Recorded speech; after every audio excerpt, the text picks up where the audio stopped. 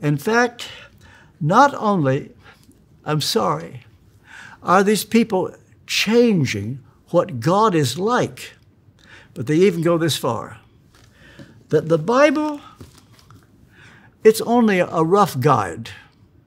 We need to go off the edges of the map to find new ways to experience the supernatural power of God.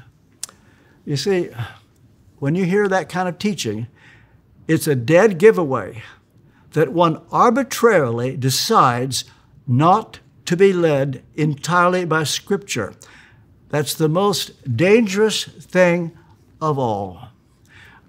Someone asked me a year ago, RT, what would you like to accomplish more than anything else in the world? And I can answer that. I did then, I'll tell you now.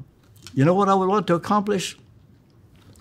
I would like to leave a legacy that would cause people to turn back to the Bible and believe it, and believe it's true, and you'd be willing to die for it. God's Word does not change. You see, the ancient Gnostics, they came into the church through the back door, and they said to Christians, what you believe is terrific, but we can make it better.